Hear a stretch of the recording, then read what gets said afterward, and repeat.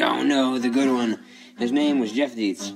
Jeff Deetz was never thought about as a child, but as a child he grew to be an old. And Jeff Deetz is now 300 years old. And fun fact, he lived an amazing life. He is still alive today. He's just an old guy. He once didn't have hair, and then he went and got rid of his monster. And then think of who could be, never would have been. I think that maybe that is the wrong case of the tumors.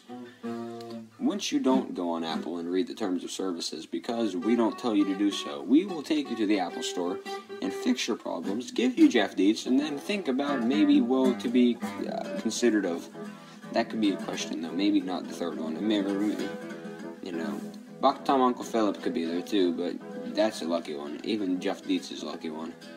But yeah, as we were saying, Jeff Deetz is a great one.